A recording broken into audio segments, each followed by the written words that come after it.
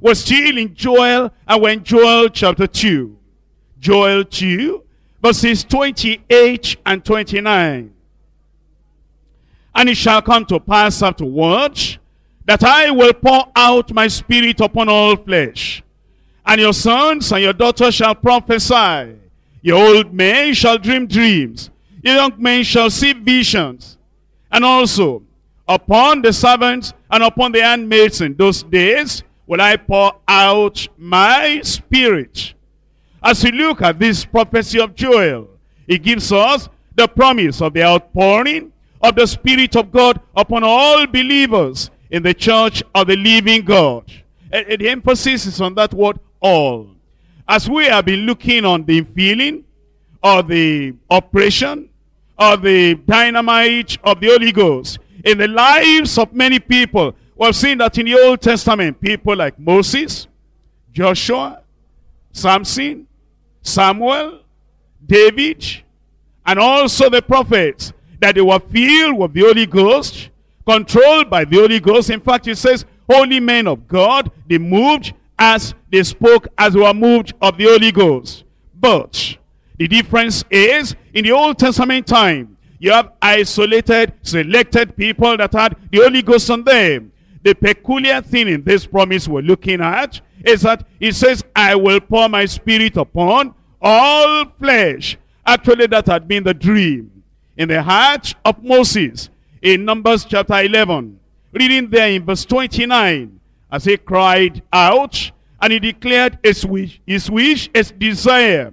And Moses said unto him, enviest thou for my sake? Would God, if it were pleased God, that all the Lord's people were prophets, and that the Lord will put his spirit upon them.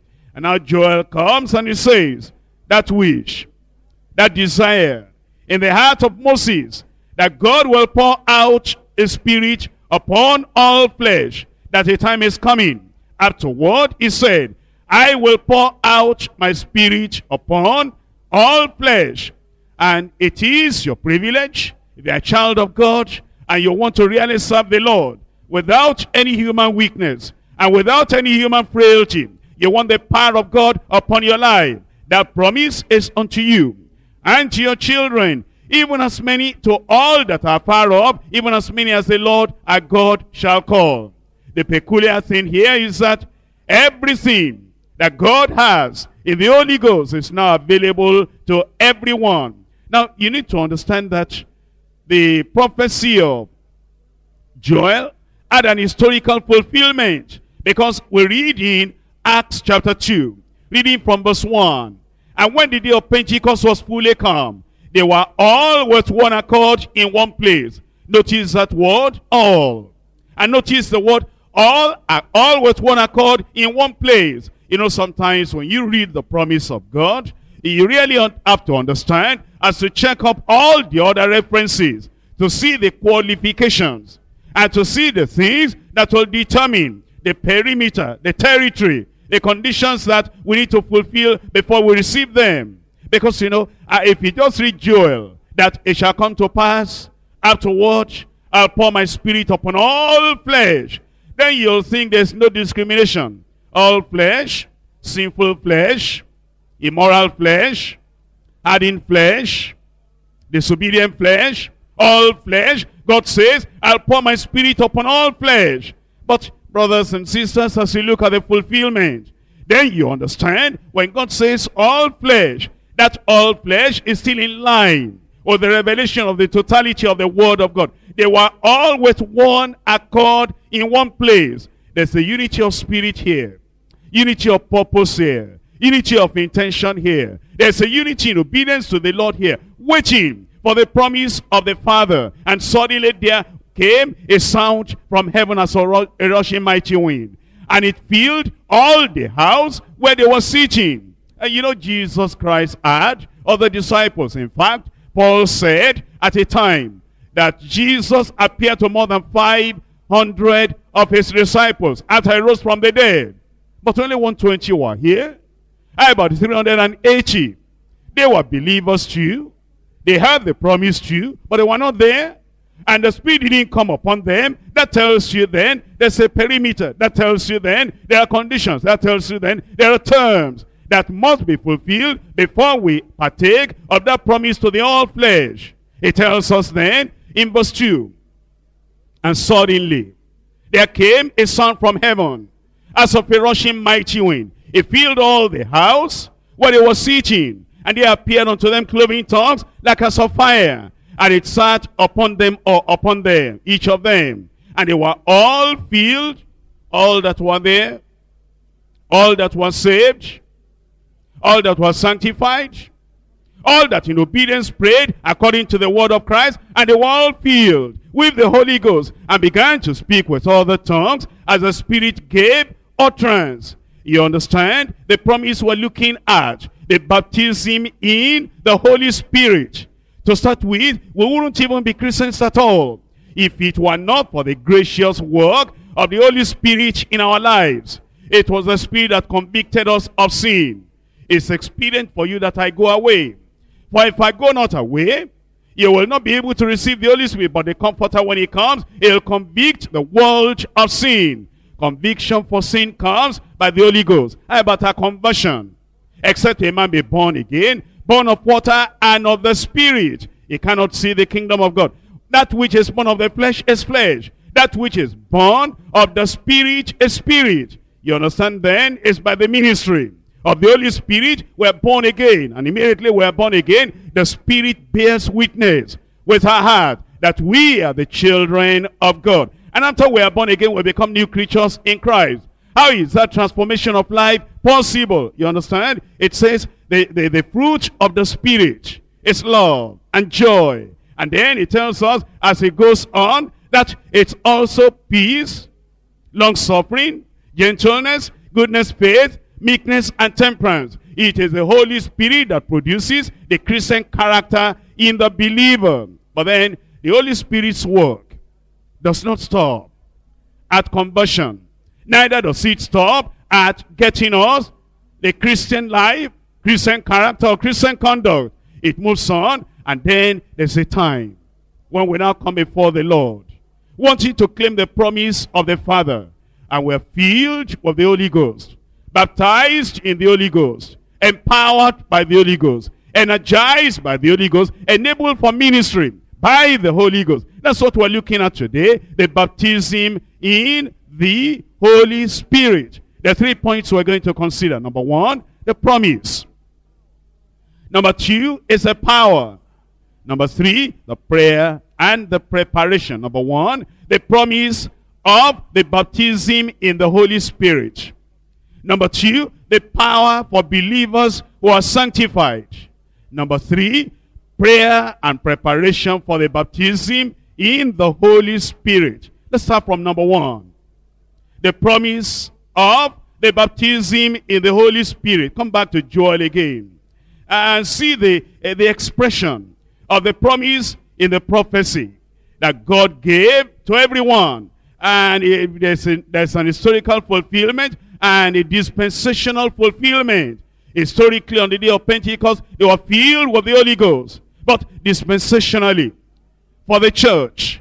And then all through the age of the church. And then after the church has been taken away, the people of Israel are still going to have the fulfillment of this. Because if you read the following verses, you will see at that time when the Lord will have taken the church away, there will still be the dispensational fulfillment upon the people of Israel. Come back to Joel chapter 2 verse 28. And it shall come to pass afterward that I will pour out my spirit upon all flesh, and your sons and your daughters shall prophesy, and your old men shall dream dreams, your young men shall see visions. Also upon the servants and upon the handmaids in those days will I pour out my spirit. Have you noticed how many times the Lord said, I will, I will? It's a decision by the Lord, and the counsel of the Lord shall stand. And there is nothing that can hinder the Lord from doing what he proposes to do, what he determines to do. Actually, this promise of the baptism in the Holy Spirit is so very significant. John the Baptist repeats it for us. And Jesus Christ in the New Testament repeats this for us. In the last words of Jesus to his own disciples, he gave them the promise and encouraged them they ought to wait, they ought to tarry and pray until they received the experience. Look at the New Testament expression of the promise of the Lord to fulfill this for the children of God, for the disciples of the Lord, for those who are saved, those who are sanctified. In Matthew chapter 3 verse 11. I indeed baptize you with water unto repentance, but he that cometh after me is mightier than I, whose shoes I am not worthy to bear. He shall baptize you with the Holy Ghost and with fire. By the way, do you know that word baptize? It means to immerse into liquid. When you take an object, take a cup for example, and you immerse, you dip, you put that cup into a drum, a bucket of water. That bucket is baptized in that water. But at the same time that you dip, immerse that cup in water, you fill that cup with water. That's what it means. You are filled with the Holy Ghost. You are immersed in the Holy Ghost. You are baptized in the Holy Ghost. Have you noticed it says, and he shall baptize you with the Holy Ghost and with fire. Fire is kind of an emblem, a symbol for the Holy Ghost too.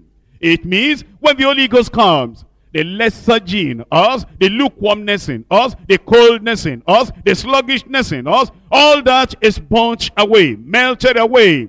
In fact, you know, it's like when you put wax into the fire.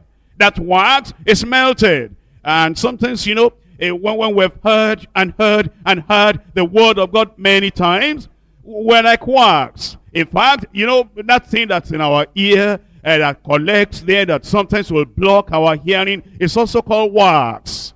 And when that wax is in the ear, we hear but we don't hear. We see but we don't perceive. We read but we don't understand. And the wax in our ears is blocking the way of the moving of the Holy Ghost in our lives. And then you get back to the Lord again. Lay yourself on the altar once again. And the fire of the Holy Ghost comes upon you. And the wax in the heart, and the wax in the mind, and the wax in the ears. Everything is melted away. And then you are set on fire. There's passion. There is zeal. And there is, you are hot in the spirit. You now really want to do something for the glory of God, for the kingdom of God. He shall baptize you with the Holy Ghost and with fire. In Luke chapter 3. Luke chapter 3. Reading there in verse 16. John answered, saying unto them all, I indeed baptize you with water, but one mightier than I cometh, the latchet of whose shoes I am not worthy to unloose. He shall baptize you with the Holy Ghost and with what? And with fire. He says it again. You know, that makes you understand. If you see that in your life, it's like you're dragging yourself to the Bible study. You're dragging yourself to the worship. You're dragging yourself to the house fellowship. You're dragging yourself to even read your Bible and to have quiet time. You're dragging yourself to the service of the Lord. It's like, you know, you're sluggish and you're dragging your feet. It's like, you know, we're tired. When will all this service to God end? When will the rapture take place? When shall we all stop all this? What you need is the Holy Ghost fire. So that when the Lord immerses you, your heart, your spirit, your soul, your mind, everything in you, immerses you in the Holy Ghost and fire. All that lukewarmness, all that lethargy, all that tiredness, everything will vanish away. In John chapter 1. John chapter 1, reading from verse 33. It says, and I knew him not, but he that sent me to baptize with water, the same said unto me, upon whom thou shalt see the Spirit descending and remaining on him, the same is he that baptizeth, that deepeth, that immerses, that surrounds, that pours the Holy Ghost on you. And I saw and bear record that this is the Son of God. It's wonderful to know that the loving Jesus who saved us, and the Jesus who loves us so much, who has given us salvation, who has given us sanctification, who has given us all things to enjoy. It is the same Jesus who will baptize us, immerse us in the Holy Ghost. It's a wonderful promise. But you know, this wonderful promise is spoken about in various ways. There are various expressions that are used in the Bible concerning this immersion, baptism, outpouring of the Holy Ghost. One, it uses this word that we're reading about. It uses the word baptize. And I told you already, it means to immerse you in the Holy Ghost. It's looking at the Holy Ghost like an ocean. And then he sees that you need freshness. You are dry within. You are dry in your heart. You're weary and everything is like, you know, it's like almost fainting. And then he dips you into that ocean. Oh, the refreshing and the renewal and the revival that comes into your life. You come alive again because he immerses you. He baptizes you. Or it's like maybe you are cold. And then the fire is there. And the flame is burning. And the temperature is very high. And it passes you through that fire. And you are never the same again in your life. In Acts chapter 1 verse 5. Acts 1, 5. For John truly baptized with water, but he shall be baptized with the Holy Ghost not many days hence. That's one expression, being baptized in the Holy Spirit or in the Holy Ghost. Number 2, he also uses the expression receiving the gift of the Holy Ghost. Chapter 2 of Acts. Acts chapter 2 verse 38. Then Peter said unto them, repent, and be baptized every one of you in the name of Jesus Christ for the remission removal of sins, and ye shall receive the gift of the Holy Ghost. The same thing. It's a gift. You are not earning it. You are not working for it. Only you get saved, and then you get sanctified, and then you can come. It's a gift made available for all saved, sanctified children of God. But there's another expression in the Word of God. It's referred to as receiving power from on high. Receiving power, the power of the Holy Ghost. In Luke chapter 24, verse 49. Behold, I send the promise of my Father upon you. But tarry in the city of Jerusalem until ye be endued, clothed with power from on high. And that's another language that is used, another expression that is used for the baptism in the Holy Ghost. I'm sure you know this familiar passage in Acts chapter 1, verse 8. But ye shall receive power. After that, the Holy Ghost is come upon you, and ye shall be witnesses unto me, both in Jerusalem and in all Judea and in Samaria and unto the uttermost part of the earth. Number 1 is called being baptized in the Holy Spirit. Number 2 is referred to as receiving the gift of the Holy Ghost. Number 3 is referred to as receiving power to be witnesses. Number 4 is referred to as being filled with the Holy Ghost. Acts chapter 2 verse 4. And they were all filled with the Holy Ghost, and they began to speak with other tongues as the Spirit gave them utterance. But then number 5 is referred to as having the Spirit come on you. Having the Spirit fall on you. Having the Spirit poured out on you. It tells us in Acts chapter 2. Acts chapter 2 verse 17. And it shall come to pass in the last days, says God, I will pour out my Spirit upon all flesh. You see the expression there? I will pour out my Spirit upon all flesh. What impression does that give you? It gives you the impression of having just a bucket down there, and then you have a bigger drum, a bigger bucket of water, and the bucket down there is empty, but it's clean. And then you pour the water into that bucket until it is full and overflowing. And that's what the Lord says, bring your empty vessels, not a few. Clean up that vessel. Make it pure. Make it clean. Make sure you are saved. Make sure you are sanctified. That your heart, like that empty bucket, is clean and pure, ready to receive the outpouring of the Holy Ghost. But it's also referred to as the Spirit falling upon us. In Acts of the Apostles, chapter 11. Acts of the Apostles, chapter 11. Reading there in verse 15. Acts 11, 15. It says, and as I began to speak, the Holy Ghost fell on them as on us, at the beginning, how ready those people were. Here we're gathered, ready to hear everything that you have for us. That must be a special congregation. It didn't even wait for the time of prayer. And it was soaking in, sinking in the word of God, receiving the word of God. And as they were all concentrated on the word, with full rapt attention, and they were desirous that whatever the Lord had for them, oh God, whatever it is, give it to us. Peter was even still speaking to them, and then the Holy Ghost fell on them. And the Lord is a faithful God, and He's still faithful today. I said He's still faithful today. And as we're waiting and we're expecting, the Lord will pour out His Spirit upon us in Jesus' name.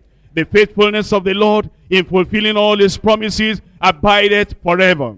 And it's from morning till morning, from generation to generation. He was faithful to the old time disciples. And He's still faithful today. He will not fail. He cannot fail. All the promises of the Lord are yes and amen in Christ. To all true believers who come to Him in faith, believing. I'm sure you are believing the Lord. And the Lord will not fail you. The Lord will not disappoint you. In John chapter 14. John chapter 14, verse 26.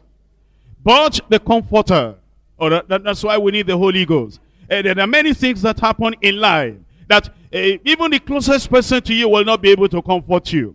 They try to comfort you, but their words are dry. Their words do not reach the very source and the very spot of your sorrow, of your confusion, of your problem. But if you are filled with the Holy Ghost, the Holy Ghost will begin to tell you things, will begin to say things unto you that you are comforted. There's peace in your heart. There's peace in your soul. Even though everything is turbulent around you. That's why you need the Holy Ghost. But the Comforter, which is the Holy Ghost, whom the Father will send in my name, He shall teach you all things. And there are not many things. And there are many things we cannot teach you point by point. And we'll teach about this, about that. And you still have to take those things and apply them to the details of your life. And when questions come in your mind, why has this happened? Why has that happened? When confusion rises up in your home, in your family, what am I going to do about this? What am I going to do about that? When you have sought counseling from almost everybody, pastor, preachers, coordinators everywhere, and yet it's like the counseling has not really touched the point where you are hurting. When everything is upside down in your life, and you are meditating and ruminating and saying, what am I going to do? It's when you have the Holy Ghost. The Holy Ghost, the Comforter. He will teach you all things. Not only that, He'll bring all things to your remembrance. Whatsoever I have said unto you. How many times, even those of us who are preachers, we're preaching the word, and then we say something. And then we're looking for the reference, the chapter and the verse where that reference is. And we cannot find. Or maybe you have prepared an outline. And you're using your outline and you have written a wrong reference. Unknowingly. And now you're preaching and then you open. And as you read, you see, that's not the reference we're looking for. And then you don't remember. And you cannot remember. And that's why we need the Holy Ghost. It says, that Comforter, the Holy Ghost, when He comes, He will teach you all things, all things, all things, all things. There will be no area of your life where you will lack a solution to a problem, or lack an answer to a question, or lack an enlightenment to a knotty problem in your life. He will teach you all things and bring all things to your remembrance, whatsoever I've said unto you.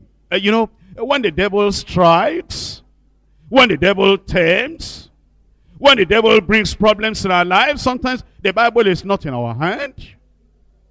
When our enemies come at us and they come against us, sometimes it's not Bible study time. And for you to remember the exact word that will just come to you and settle you and make you a solid standing Christian. That's the ministry of the Holy Spirit. You know, there are some of these people, they think that when you have the Holy Ghost, it's just to shake, it's to dance, or it's to jerk. They have the Holy Ghost, they think it's only to talk in tongues. And when confusion comes to their lives, they don't remember any scripture.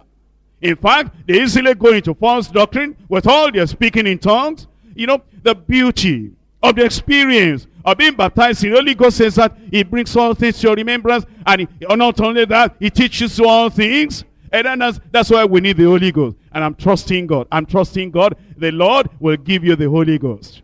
I said the Lord will give you the Holy Ghost. And then look at this in John chapter 16. John chapter 16 in verse 12. I have yet many things to say unto you, but ye cannot bear them now. You know, how Peter must be eager. How John must be eager. We have been all these 3 years, 3.5 years with the Lord Jesus Christ, and He's telling us of all the parables and of all the statements of everything He taught us. There are still many things I need to tell you I have not told you yet. And, you know, human beings were inquisitive. There's something I need to know I have not known. There's something that my teacher still needs to tell me he has not told me. It's like my master, my teacher is, there's something he has in mind. He needs to tell me. He has not told me. And what eagerness they had. When Jesus told them, He said, you know what? I'll soon be leaving you. I told you a lot. But there are still things I've hidden away from you. There are things I've not told you. And there are things, mysteries of the kingdom. Peter, as close as you are. John, as close as you are. There are things I've refused to tell you. But how be it in verse 13 when He, the Spirit of truth, has come, He will guide into all, He said, into all truth. You must wait until that Spirit comes. I don't know about you, but if you are like Peter, you're like John, like all those people, they were so eager. No wonder they were waiting in the upper room. That thing the Lord has not said. That thing the Lord has not revealed. That thing that He has kept secret away from us. We want to know it. Isn't the Lord telling you that although you've come to the Bible study, although you've come to the worship, although you've read the Bible through maybe how many times now, and there's still some things concerning your life, concerning your family, concerning your future, concerning everything about you. There are still some things I have not told you. But when you are baptized in the Holy Ghost, when you are filled with the Holy Ghost, when you receive the gift of the Holy Ghost, when the Comforter comes to you, He will guide you into all those things that are truthful, that I have not told you. For He shall not speak of Himself, but whatsoever He shall hear, that shall He speak. And He will show you things to come. And He shall glorify me. Wait a minute. He shall glorify me. All these Holy Ghost men, Holy Ghost preachers, Holy Ghost deliverance ministers, glorifying themselves, even glorifying the Holy Ghost, exalting the Holy Ghost, and they relegate Jesus Christ to the background, and all they talk about is what they have, what they do, what they possess. All they talk about is the gift they have got. And it appears that their own baptism in the Holy Spirit is glorifying self. That's not the Holy Ghost. But when He's come, He'll not glorify Himself. He'll not glorify man. What's man? What's man? He'll not glorify man. He shall glorify me. For He shall receive of mine, and shall show it unto you. All things that the Father has are mine. Therefore said I, that He shall take of mine, and shall show it unto you. Well, very clearly you've seen that when you have the Holy Ghost, it's really a great, great experience. And when you really have the experience, you will not exchange that experience for anything on earth. If you had the experience before, but you are not keeping the experience now, you want to rush back to the Lord, so that He'll fill you again, baptize you again. Acts chapter 1, verse 4 and verse 5. And being assembled together with them, He commanded them that they should not depart from Jerusalem, but wait. If you know anything about, human beings, we're so impatient, we don't like to wait. And that attitude and that characteristic of not waiting, it's from us, had been with us from birth. Take a little child, and a mother is getting something done, and he wants milk, and a child is kicking and crying because that child cannot wait. And as the children are growing up in their teenage years, mommy, I need this, daddy, I need this. Wait, until, no, I cannot wait. I cannot wait. All my friends have got it. I must have it now. And then we become Christians. And the Lord is saying, before you get involved in the service of the Lord, make sure you are saved. You are baptized in water. You even need to be sanctified.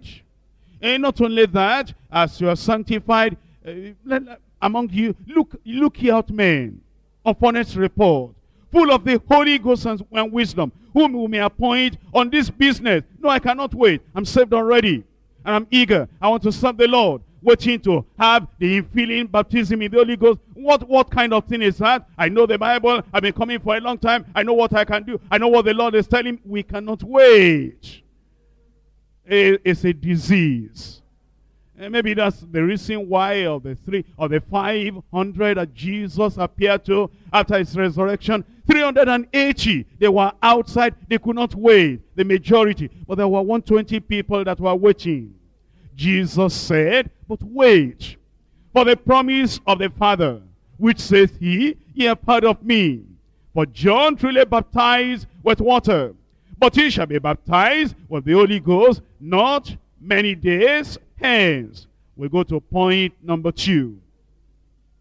Power for believers who are sanctified. Power for believers who are sanctified. Brothers and sisters, here is where we need to demonstrate our faithfulness to the teaching of the Bible. Here is where we demonstrate that we're not just looking for an experience. We want a genuine scriptural experience.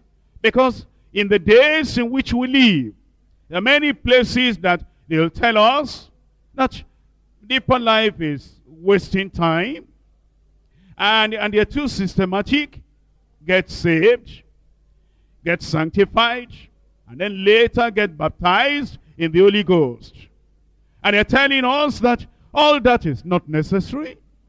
God is a good God. He will pour out his Spirit upon anyone and everyone. Therefore, everybody, saved or not. In fact, they say, the beautiful thing, that's what they say, about their new ministry, is that even if you're a raw sinner, coming in today, at the same moment, you'll be saved, sanctified. If there's anything called sanctification, anything called holiness, you'll get everything. You'll be baptized in the Holy Ghost. And they say, I don't care whether there is a minute, an hour between salvation, sanctification, Holy Ghost baptism. What I know is, let those sinners come in. I have the gift. I will fill every one of them with the Holy Ghost, and they'll be speaking in tongues. And I can prove it to you. And they gather the people together, and, they do whatever. Lay hands on them. They fall on the ground. They speak in tongues. While they speak in tongues, go and ask them whether they have peace of God. Go and ask them whether they are pure in heart. Go and ask them the kind of temptations of the flesh they're still battling with. Go and ask them their laziness in reading the Bible. Go and ask them they cannot remember verses of scripture. Go and ask them they are not interested in evangelism. They are interested in making money. Go and ask them, they say they are filled with the Holy Ghost, whether the power to stand in temptation and stand in persecution, whether the power is there. It's not just to speak in tongues. That's why I need to repeat to you once again. It's power for believers who are sanctified.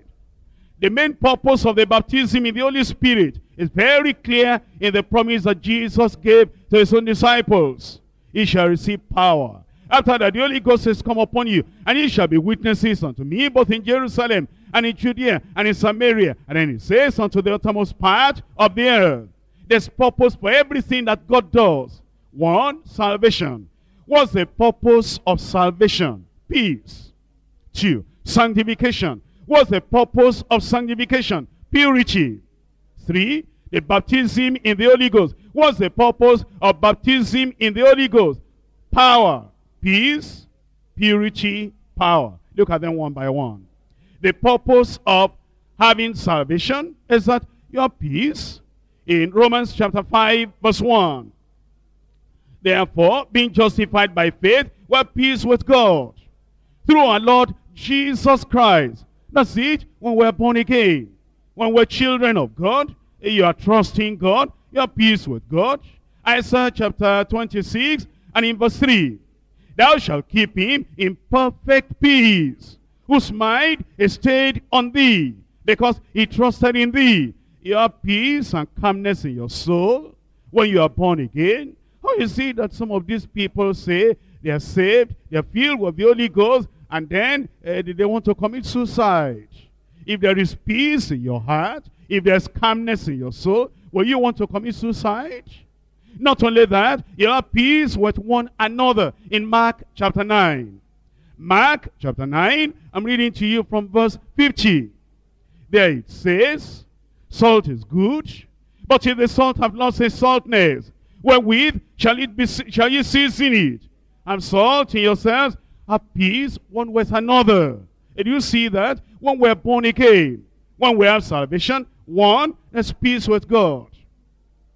Two, there is peace in your own soul. Three, there's peace with other people. Number four, there's even peace with your enemies. In Proverbs chapter 16 verse 7, when a man's ways please the Lord, he will make even his enemies to be at peace with him. Not salvation. It's not salvation, but sanctification. There is a purpose for sanctification. What's the purpose? Purity. You'll be pure in heart. You know, all those thoughts in the heart, battling with impure thought, impure heart, in impure motive, that's not sanctification. In Matthew chapter 5, Matthew 5, I'm reading to you from verse 8. Blessed are the pure in heart, for they shall see God. Then, not only that, you have a pure mind when you are sanctified. Pure heart, pure mind. 2 Peter chapter 3 and in verse 1. This second epistle, beloved, I now write unto you, in both which I stop your pure minds, by way of remembrance. Pure mind. That's sanctification. Pure heart, pure mind, pure conscience. 2 Timothy chapter 1. In 2 Timothy chapter 1 verse 3, I thank God, whom I serve from my forefathers with pure conscience. It's after you've got the peace that comes with salvation, and the purity that comes with sanctification, that now you need power. The Lord Jesus Christ himself made it very clear. Look at Matthew chapter 7. Matthew chapter 7 verse 6. Give not that which is holy unto the dogs. How do you think that Jesus Christ, who said we his disciples should not even give our pearls, our good things to dogs, will then give the Holy Spirit to spiritual dogs, to adulterers, to the effeminate, to those who destroy themselves with the works of the flesh and the lust of the flesh? No, it doesn't happen that way. He says it in a clearer term. In John chapter 14. John chapter 14 verse 17. Even the Spirit of truth, whom the world cannot receive. If we're worldly minded and we have worldliness, and this is what Jesus said. Oh, but you say, I know somebody that as, is worldly. I will not even say she is sanctified. Even if I were to measure her salvation with the salvation I read of in the Bible, I will doubt her salvation. But I know she has the Spirit. Oh, then there are many kinds of spirit. It's not everyone that is shaking and jerking and jumping and dancing and talking gibberish that has the Holy Ghost. And there's another kind of spirit. And that's the reason why you need to be very careful. And you need to understand, it's not everybody talking in tongues that has received the Holy Spirit. 2 Corinthians chapter 11. 2 Corinthians chapter 11 verse 4. For if he that cometh preacheth another Jesus, whom we have not preached. Or if ye receive another spirit, whom ye have not received, or another gospel, which ye have not accepted, ye might well bear with him. He said, well, the other people, you are bearing with them, you are accommodating them, you are tolerating them. They preach another Jesus, another gospel. They receive another spirit. If it's the spirit of God, it says the spirit of truth, not the spirit of error. And when somebody is actually filled with the Holy Ghost, it will be very difficult for that individual to get into false doctrine. But you find a lot of people today that are testifying and telling us that they are filled with the Holy Ghost and easily go into error. Any error that comes to town, any error that is flying on their street, they go into error. And that's not the Holy Ghost baptism. Even the Spirit of truth, whom the world cannot receive, because it seeth him not, neither knoweth him, for he dwelleth with you. But ye know him, for he dwelleth with you, and shall be in you. Now, if we are saved, and if we are sanctified, there is power, the power of the Holy Ghost. And that's the reason why Christ said the disciples should tarry in Jerusalem. Wait until you are clothed, endued with power from on high. Luke chapter 24 again.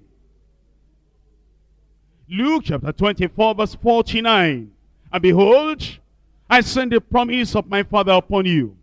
But tarry ye in the city of Jerusalem until ye be endued with power from on high. Power from on high.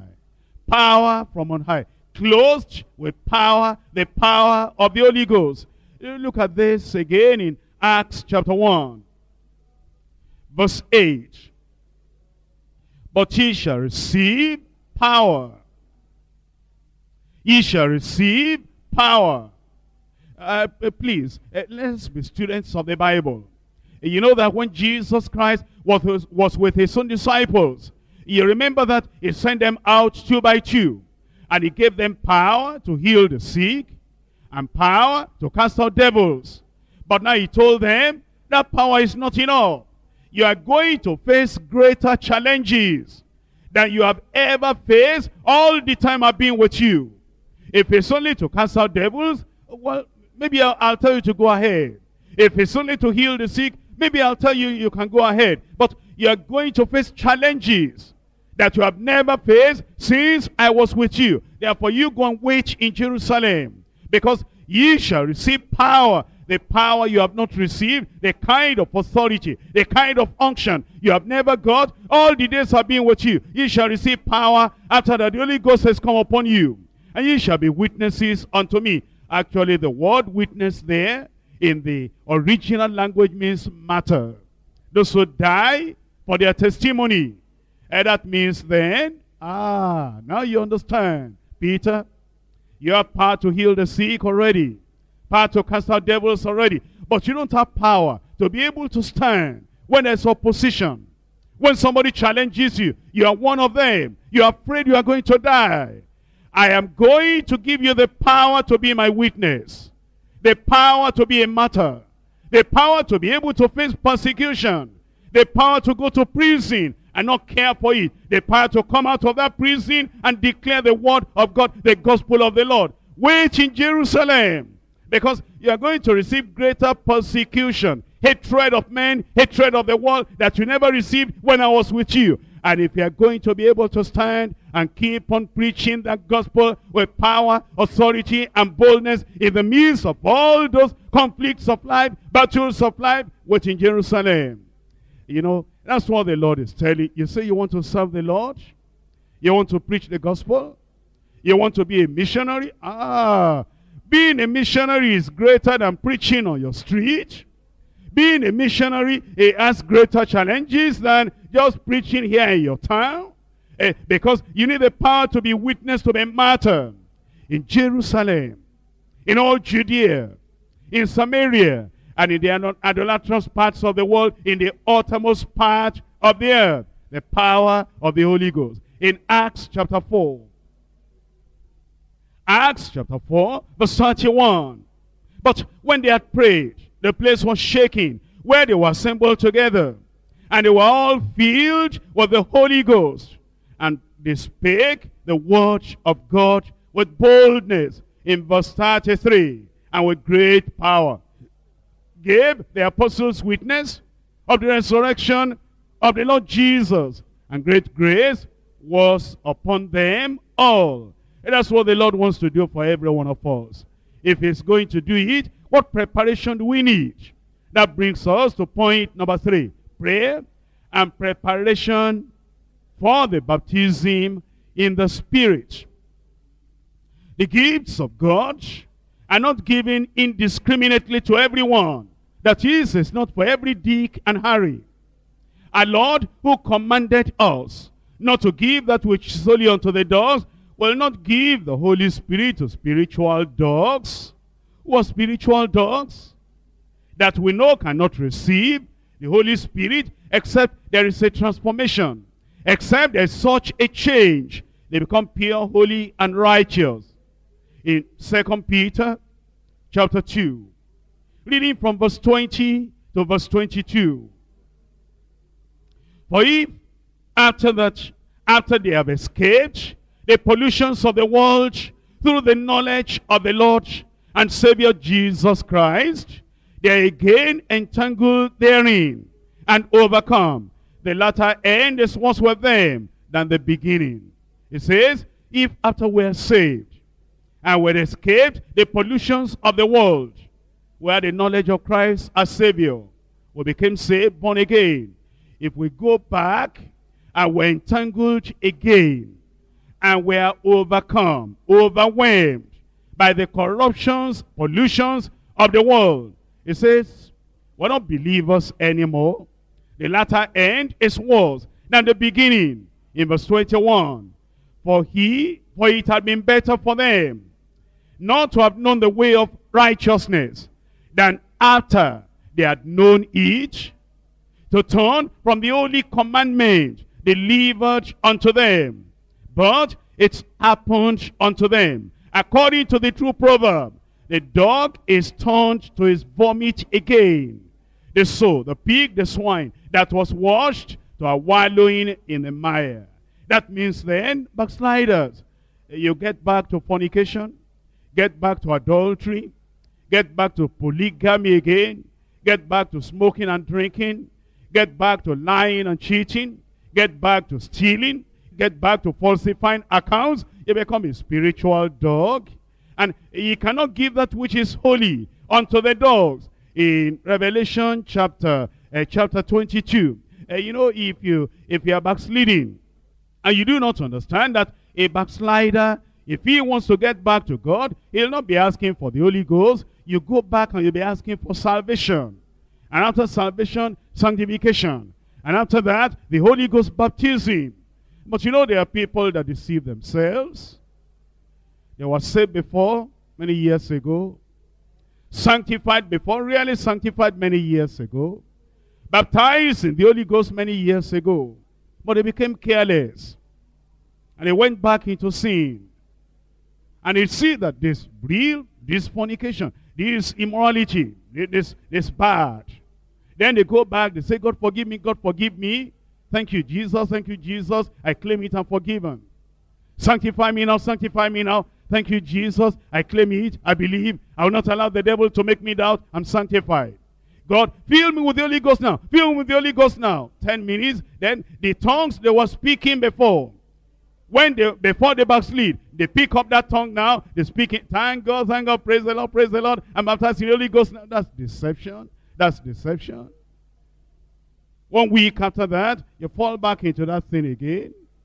Then you come back again. Save me now, sanctify me, fill me, fill me. Then you speak in tongues. I'm all right now. That's deception. In Revelation chapter 22, verse 15, for without are dogs, sorcerers, whoremongers, murderers, idolaters, and whosoever loveth and maketh a lie. If we are going to be filled with the Holy Ghost, there must be a proper preparation. And then there must be real scriptural praying. What preparation is the Lord requiring from you, requiring from everyone? In Proverbs chapter 1. Proverbs chapter 1, verse 23. Turn you at my reproof. Behold, I will pour out my spirit unto you, and I will make known my words unto you. Turn you at my reproof. After that, I'll pour my spirit upon you. If the Lord has been rebuking you for something, privately correcting you for something, get back to the Lord and tell the Lord, I'm sorry. I correct that thing. I need the Holy Ghost by all means in my life. Because of that, I will not argue with the Lord anymore. Get that thing corrected. Isaiah chapter 44 verse 3. For I will pour water upon him that is thirsty, and floods upon dry ground. I will pour my spirit upon thy seed, and my blessing upon thy offspring. I will pour water upon him that is thirsty. You know the way you used to come to the Bible study? The attitude you had, the desires you had, the preparation you had, how you were thirsty and desirous. You know how you said, Lord, reveal yourself to me today. And then you get to the Bible study, you collapse into that bench, into that chair, and you are praying. You are lost in prayer. You are saying, God, I will not go back today empty-handed. I want you, there must be something you have for me in the Bible study today. You're thirsty, you're thirsty, you're thirsty. You know the way you used to come to church, the way you used to come to Sunday worship. You know the way you used to read your Sunday scripture before you came, and you are underlining it and looking at the references. You know the way you are thirsty. You know the way you used to cry, and the way you used to pour out your heart to the Lord because you are thirsty. Is that still there? Or has the Bible study become just a usual thing, a normal thing, just, something that we just do, a ritual that we just come. And then as we come, the mind is not there, the heart is not there, the intention, the attention is not there. If we want the Holy Ghost, we must be thirsty. I will pour water on him that is thirsty. And of course, you know that we must have been saved. We've been saying it so long, so often in Ezekiel chapter 36. Ezekiel chapter 36, reading from verse 25. Then will I sprinkle clean water upon you, and you shall be clean. From all your filthiness, all your filthiness, all filthiness. And the Lord doesn't accommodate, tolerate any form of uncleanness, personal, private uncleanness that you do with your body. He doesn't want that. Defiling your flesh. From all your idols, money may become an idol. Idea may become an idol. From all your idols will I cleanse you. We get saved. Number 2, in verse 26, a new heart also will I give you, and a new spirit will I put within you. I will take away the stony heart out of your flesh. And that's what God wants to do. It's not just, that's what the pastor wants. Who am I? What do I want? What don't I want? It's the Lord. It's the Lord saying, I need you. I want to use you. I want you to be tender. I want you to be teachable. I want you to be flexible. I want you to be attentive. I want to use you. I want to lay my hand on you. I want you to be a great instrument. And there's a work I need to do, and I want to use you to do it. But there's something that I need to deal with in your life, in your heart, before I can use you. I want to take away the stony heart out of your flesh. And I will give you an heart of flesh. Let him do it. Verse 27. After that, and that's the preparation. Verse 25, that's preparation. Verse 26, that's preparation. Verse 27, and I will put my spirit within you, and cause you to walk in my statutes, and ye shall keep my judgments and do them. Acts chapter 5. Acts chapter 5, verse 32. And we are his witnesses of these things. So is the Holy Ghost, whom God has given to them that do what? Them that do what? Obey him, brothers and sisters. And that's why my heart is with you. You want to have the Holy Ghost. There are things you will not be able to do in your life without the Holy Ghost. that levels will not be able to reach without the Holy Ghost. There are ministries will not be able to fulfill without the Holy Ghost. And then there's an effectiveness in ministry you will never achieve without the Holy Ghost. No matter your title, no matter your zeal, no matter your knowledge, no matter your desire, no matter your activities, no matter your head knowledge, there is a level. There's a level you will not be able to reach in your special ministry that the Lord has committed it into your hand without the Holy Ghost. And without obedience to the measure of the revelation the Lord has given you, He will not give you the Holy Ghost. If there's an area of your life where you are deliberately neglecting the voice of the Spirit, where He has said, my child, my daughter, my son, look at this. Look at this. It may be a relationship between you and your wife. Settle that. If you hold on to that thing, I am right, she is wrong. I'm saved, she is not saved. I know the Bible, she knows nothing. I'm not going to yield on that point. And the Lord is saying, it's not right. You are treating this woman. That's not the right attitude. Bend. Yield. Obey.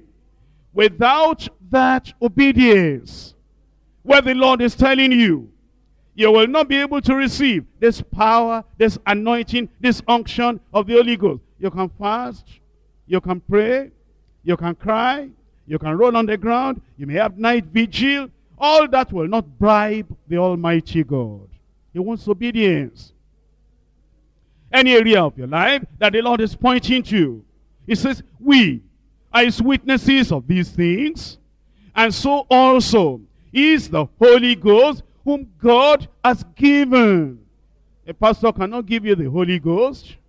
That deliverance minister cannot give you the Holy Ghost. All those people that are preaching and bragging, come, come, come, I will give you the Holy Ghost. They're only bragging. If they give you anything, it's another spirit. Whom God has given to them that obey Him. When that preparation is there, then you come to the Lord, and it will be in simple faith. That's why it tells us in Luke chapter 11, and it's reading from verse 9, and I say unto you, ask, and it shall be given unto you. Seek, and ye shall find. Knock, and it shall be opened unto you. For everyone that asketh receiveth. If we have enough preparation and prayer, if we're thirsty and consecrated, if we're obedient to the Lord, if we're soft, flexible, teachable in the sight of the Lord, everyone that asketh receiveth. He that seeketh findeth, and to him that knocketh it shall be opened. Or if a son shall ask bread of any of you that say, Father, will He give him a stone? Of course not. Or if he ask him a fish, will He give him for a fish a serpent? No. Or if he ask an egg, will He offer him a scorpion? How can? If you then, parents, being evil, know how to give good gifts to your children, how much more? God is ready. How much more? God is willing. How much more? He wants to fill you with the Holy Ghost. He's interested. If you are interested, are we interested in having the Holy Ghost? Are we desirous in having the power of the Holy Ghost upon our lives? How much more shall your heavenly Father? Is He not your Father? Has He not saved you? Has He not sanctified you? Has He not given you the promise? Why are you staying back? Why are you running away from the Father? Doesn't He want to anoint you, empower you for greater ministry? Or do you think that what you are doing now, the ministry you are in now, this is the greatest you can ever do for the Lord until Christ comes? Why don't you come? How much more shall your heavenly Father give the Holy Spirit to them that ask Him? How many are asking the Lord tonight? Why don't you stand up and say, Lord, you are my Father. I love you. I love your word. I accept your ministry. I know what you want to do in my life. I surrender myself. Is there any area you have controversy with my life? Is there anything you are correcting in my life? Is there something that is hindering me from having the very best from you? Am I stuck? Am I limited? Am I cold? Am I lukewarm? Am I hardened? I need the fire of the Holy Ghost. I need the power of the Holy Ghost. I'm asking.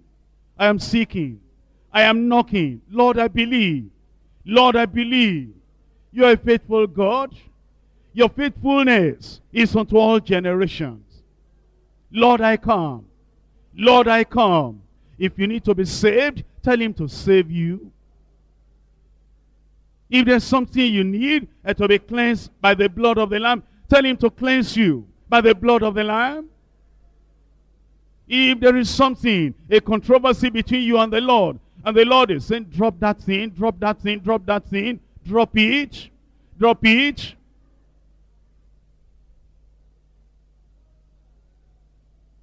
You need this power of the Holy Ghost in your life.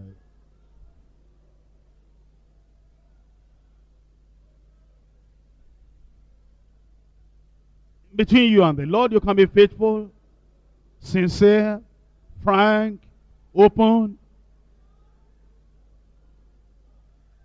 He needs to sanctify you. Let him do it.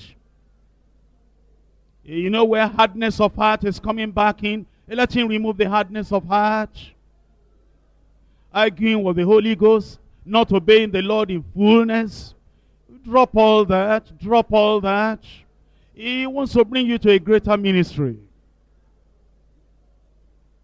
You are limited at present. He wants to bring you to a greater ministry. He wants to just energize you, empower you. Wants to give you power of the Holy Ghost. Prepare, prepare, prepare. Consecrate yourself. Give yourself. If you are very sensitive to the Lord, obedient to the Lord, you'll become a precious dear child of God. And he'll fill you with the Holy Ghost. And ye shall receive power. After that, the Holy Ghost has come upon you. Then you'll be witnesses unto him. Not only in Jerusalem or Judea or Samaria, but even to the uttermost part of the earth.